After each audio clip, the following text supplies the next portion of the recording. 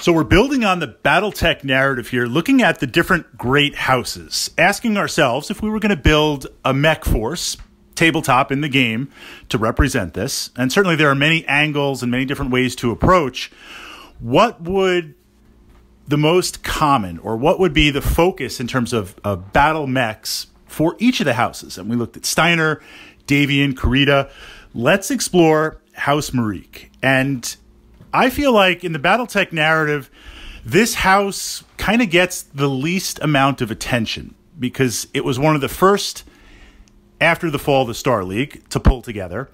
And it operates more under martial law, kind of a general stewardship leading, as opposed to the other houses like Davian and Steiner, which are ruled through the force of an elite ruling family. So because that structure is a little bit different, and in the narrative itself, its location, a lot of the planets are lacking heavy industry. And again, it's not to say that there isn't a planet dedicated to heavy industry, but looking at the narrative overall. So if I was approaching this and I wanted to build a lore-specific army, what this means in the narrative is that there's almost two tiers of military in House Marik. The first is, of course, the mechs, the mech warriors, literally the knights, these very, very elite units that exist and could be considered independent of the various planets that make up the Federation. Second to that, there's an important point put on each planet itself, raising a military force. And this is not so much a militia. Certainly all the planets are going to have access to a militia. It just makes sense to have those resources on hand, even given the limitations of space travel, although space travel does exist in Battletech, and it is fairly reliable during this time period, but it's in the best interest of every planet to have a militia. We're talking about an actual military fighting force professional.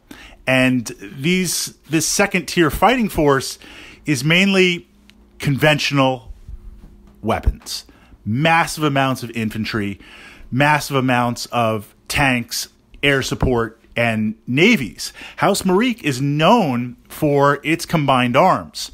So even if one was doing a pure Battletech lance, I think you would be pulling in, meaning just mechs. I don't know if you can necessarily run it pure. I think you would want to include vehicles and infantry.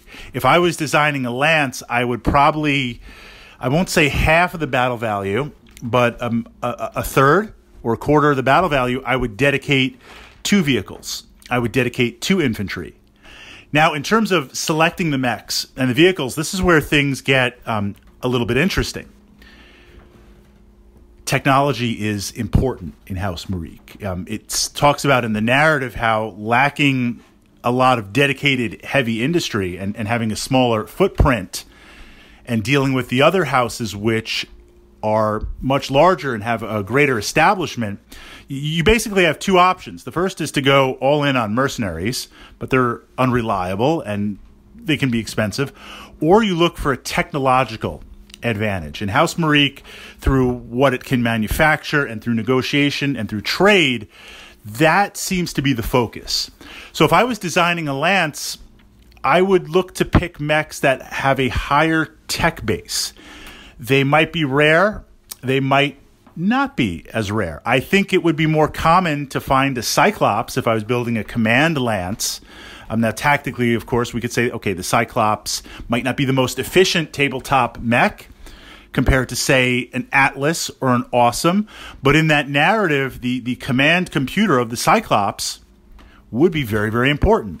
I think if I was taking vehicles and playing with some of the design quirks and secondary options, I would take a mobile HQ. Mobile HQ, massively high tech. It's going to help you with the initiative and other aspects of the mission. I would look to incorporate them. If I was pulling in vehicles, now I love the Patton, I love the Rommel. These are heavy tanks.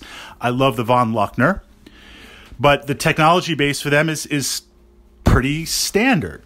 Not that much different than today, just in different scope and size.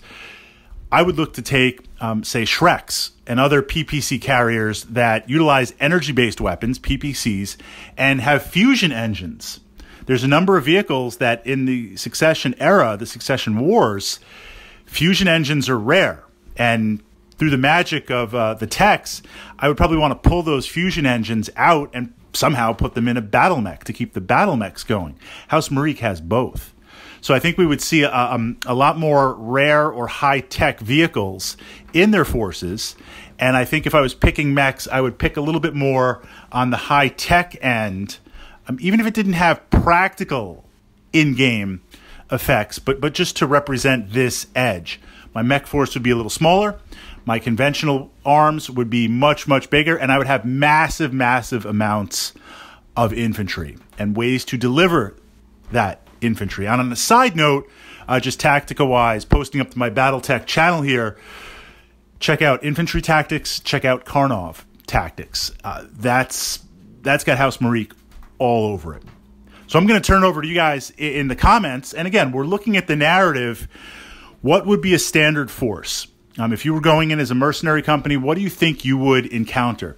That's not to say they don't have battle masters, that they don't have crusaders, that they don't have any of the stuff that you want to play, you want to build.